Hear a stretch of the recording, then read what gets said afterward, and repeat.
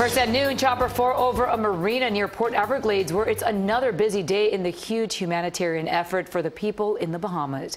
The need for the victims of Hurricane Dorian is great. And the generosity of people across South Florida is not going unnoticed. CBS 4's Ted Scouten is live in Fort Lauderdale with the latest. Ted.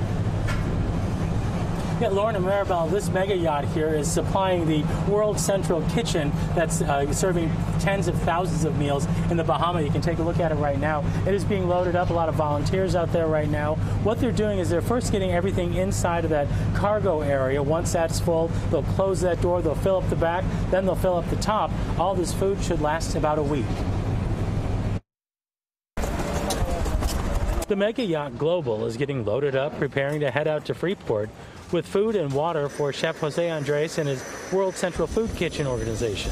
We're feeding tens of thousands of people daily. I mean, I don't have an accurate count, but I can just tell you our kitchens are really cranking over there.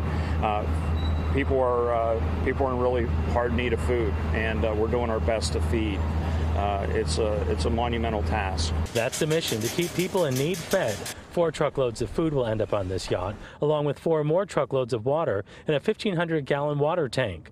Right now, the food is prepared in central kitchens in Nassau and Freeport. The goal now is to prepare meals on the spot. We're going to do pop-up kitchens that will be using paella pans. So a lot of everything we're using here is so we can get out and rapidly feed people.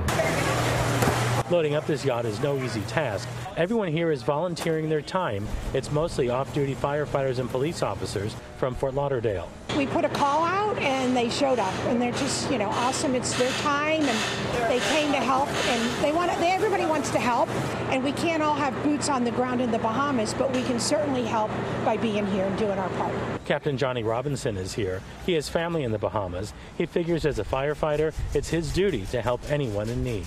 It's a lot of hard work, though, today. It's not hard. It's not hard when you're helping people.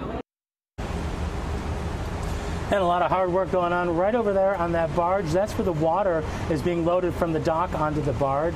You can see they have the crane there. Eventually that water will be, they're going to float that barge over to the mega yacht here, and they're going to use that crane to lift all that water onto the second floor of the yacht so that it'll be ready to travel over to the Bahamas. They're expecting to leave here sometime this evening, hoping to arrive there by 9 o'clock tomorrow.